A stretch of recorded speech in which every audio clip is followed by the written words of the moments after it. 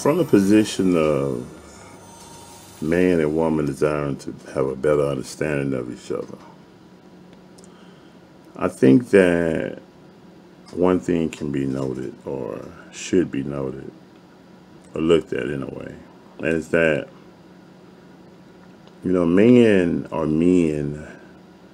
have a more dominant mental capacity, I would say, just for the lack of a better way of maybe explaining it. But men has a more dominant mental piece or component. Women have a more dominant emotional component. Both being the distinctive strength of each other, or distinctive, the strength. It is the distinctive strength for her emotional piece, his mental being a distinctive strength for him, not making one better than the other or less than the other. Or, neither is, a negative or necessarily a plus, but in a sense it's distinctively their strength, right? While both having an emotional component and both having a mental component, just he having a more dominant mental component and she having a more dominant emotional component, both serving a significant purpose. And in my thoughts, I was thinking that his mental piece would be more like the piece of him that builds, as well as her. Her mental piece is where she builds from. This is the piece that builds, like, let's say, use the similitude, like, of a structure, like of a building, of a home even, right?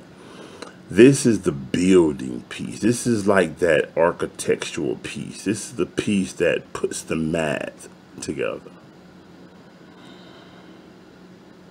The emotional component is the piece that begins to add the colors to it.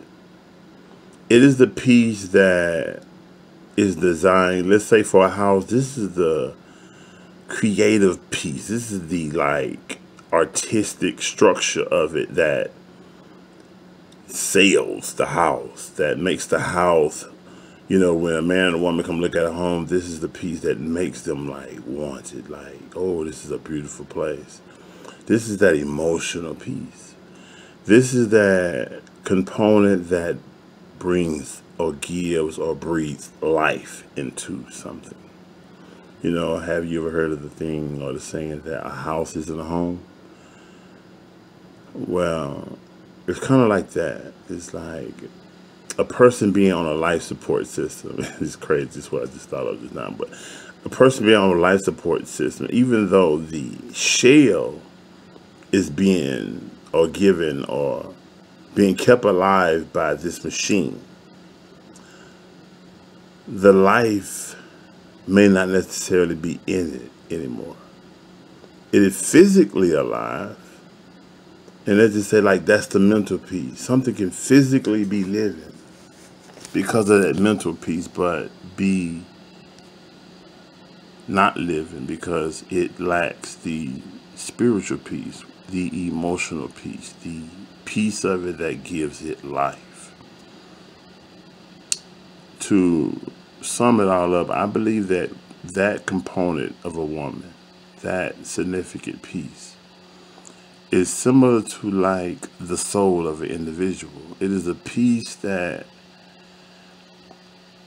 has an expression or has a language or has a significance that can't be really described in totality. It is very infinite. It gives a lot of life. It is a piece of her that has to be totally embraced but mastered, balanced in a sense. Likewise for him, his mental piece is a piece that has to be mastered and balanced. made beautiful, you know. Anyway, that's just what I was just thinking about. I wanted to share it with y'all. Peace.